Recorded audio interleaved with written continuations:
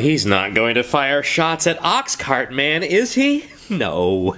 No. No. Yes.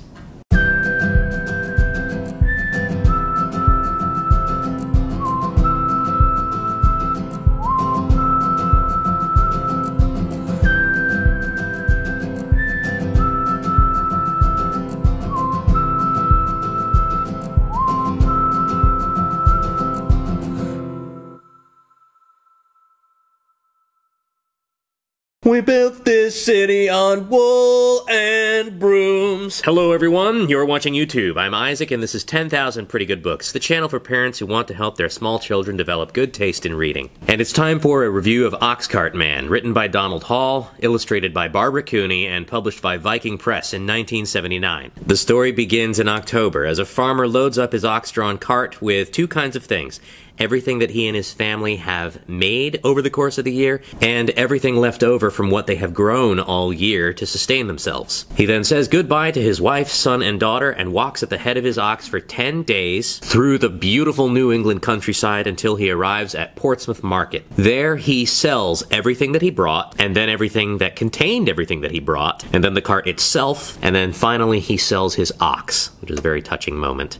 And then the ox's yoke and harness. Then he buys a few things for the family that will either improve their lives very slightly or help them make items slightly more efficiently to sell next year. Then he walks back home and he and his family begin their work all over again, with each season bringing its new tasks, and the story ends in May with the geese dropping their feathers. Before I get to my commentary, please take a moment to like this video and subscribe to the channel. What if I say something inflammatory that you should correct me about in the comments, but you miss it because you're not subscribed? Okay, back to the review. Man, this one's a classic. It's a Caldecott Medal winner. It started out as a poem by Donald Hall, which he based on a story that he heard from a cousin who said that he heard it when he was a boy from an old man who himself heard it as a boy from an old man. One of the valuable things about this book is that it can serve as a kind of antidote to some serious cultural ignorance in our children. I remember conversations with students I've taught in the past who truly did not understand that the bag of chips and the energy bar that they bought at the corner gas station was not food, was not a meal, was not lunch. Some knowledge of how food gets produced, or used to get produced, I guess, is important for children who are accustomed to getting food at the grocery store. It's also great that everyone, husband, wife, son, and daughter, all contribute in productive and useful ways to the household's small economy. It's good for kids to see that the chores and creative work of children of the past was part of a larger whole. And it's lovely that all of the work of the Oxcart Man's family takes the raw matter of the world around them and transforms it into something more than what it was by itself. Like yarn into a shawl, or wood into shingles. They are also frugal, careful to make use of everything and only taking to market what they don't need. The whole book's a loving tribute to the nobility of a self-sufficient agrarian life. The best thing of all about this book is Barbara Cooney's illustrations. They are simple but graceful, done in a way that's evocative of the paint-on-wood style of New England artists at the time. Reminds me a little bit of those Charles Wysocki Americana paintings that they use for those 1,000-piece puzzles. Which brings me to the second best picture in this book, which was pretty hard to pick in this one because there are so many good ones. In this image, Oxcart Man is in the middle of the market hustle. I love the framing of the red brick around all the happy customers. You got a fellow with a sack of potatoes, you got the lady with the basket of turnips, you've got kids with new mittens as the winter's coming up, you've got Oxcart Man selling the shawl that his wife made. Hopefully that kid's going to pay for that apple that he's taking out of the barrel. Look at that guy with the broom. He's my favorite. He looks like he got a great deal on that broom. Look at his face. He's like, yes, I can finally sweep out my place. That's the second best picture. If you want to see the best one, you're going to have to pick up a copy. I said that the story ended in May, but it doesn't really end then, of course, because the implication is that the busy season of spring is not yet over. The busy season of summer is ahead, and the harvesting of fall must be done before the next trip in October next year. The poetic details about the passage of time into the future are very, very good. The ox cart man brings back a kettle, which will bring greater ease to the cooking and feeding of the family. He brings back an embroidery needle, which means that the previously purely functional work can now be decorated beautifully. He brings back a knife for his son, who previously carved his brooms using a borrowed kitchen knife. This all implies that life for the ox cart man and his children and their children will improve incrementally but endlessly. And I have some extra thoughts about this book. Has the man no sense of decorum? He's not going to fire shots at ox cart man, is he? No. No. No. Yes. Oh, this is why I was putting off this review.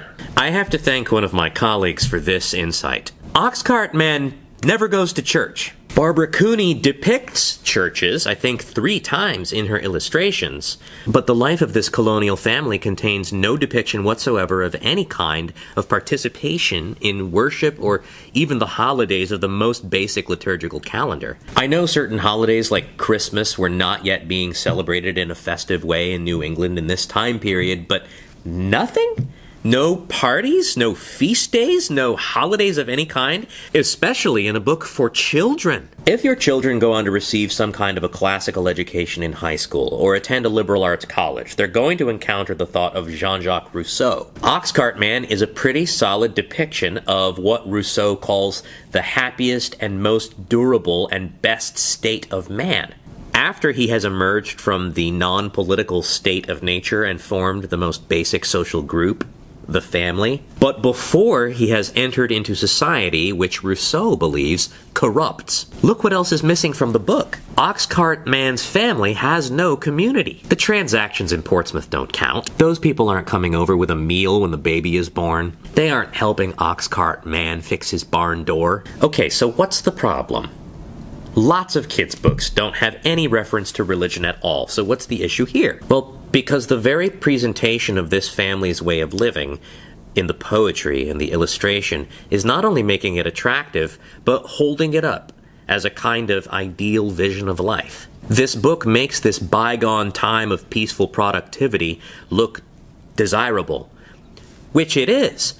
But that's why I feel allowed to complain that the vision is incomplete without transcendence. That transcendence is not found in some distant future in which we reach humankind's ultimate perfectibility, but in the liturgical sublimation of cyclical time right now, in the turning and returning of the feasts and the holidays and the Sabbaths. Leave that out, and what you have is the depiction of a set of truly good things that don't exist for anything other than their own self-perpetuation.